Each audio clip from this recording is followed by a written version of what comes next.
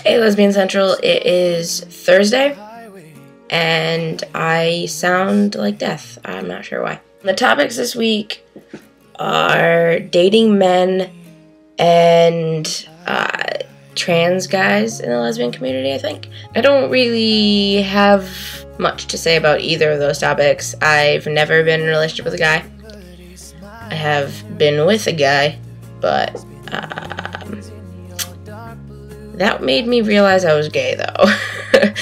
So that sucks for him. I don't think that dating a guy or doing anything with a guy when you're first figuring out who you are is a problem. But if you come out as gay and then you're still hooking up with guys, that is an issue, I would say.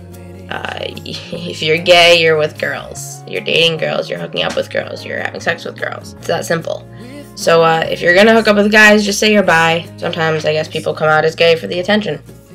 And then that makes it less meaningful for the people who come out as gay and they're actually gay. You know, it desensitizes it. So everyone's gonna be like, nope, you're just looking for attention every time somebody comes out as gay, just because a group of people have done that.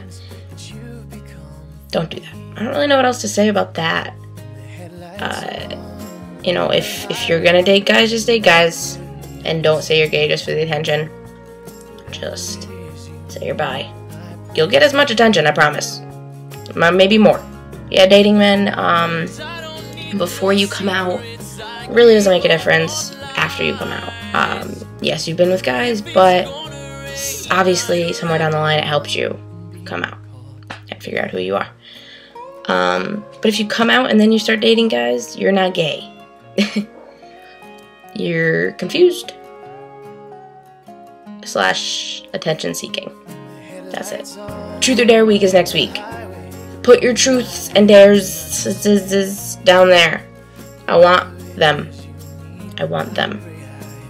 Give me them. Please? Okay. So that's it. And I hope you guys are doing great. I move in to my college in like less than 20 days now. Alright, goodbye.